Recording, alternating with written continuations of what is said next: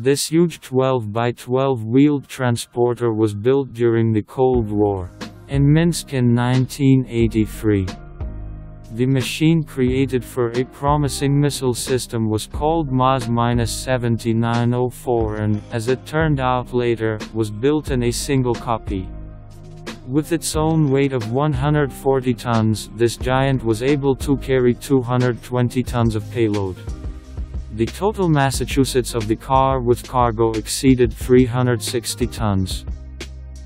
As the main engine was used shipboard 12-cylinder diesel engine with a capacity of 1500 horsepower. In addition, another 330 horsepower diesel engine was installed on the machine to provide energy to auxiliary systems, such as electric generators, a steering hydraulic pump and a brake compressor. The main engine of the MAZ-7904 was installed between two double cabins. The power plant powered two 4-stage hydromechanical transmissions, which transmitted torque to the 3 front and 3 rear axles of an unusual car. The approximate turning radius of the machine was 50 meters. Ground clearance was 480 millimeters. The diameter of the wheels was almost 3 meters. Tires for these wheels were specially purchased in Japan from Bridgestone. The machine was more than 32 meters long, almost 7 meters wide, and about 3.5 meters high.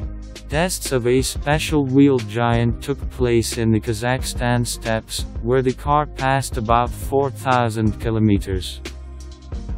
The tests with a simulator of maximum load on board quickly enough helped to identify the inherent flaws of the machine, the main of which was a lot of pressure on the ground up to 60 tons per axle.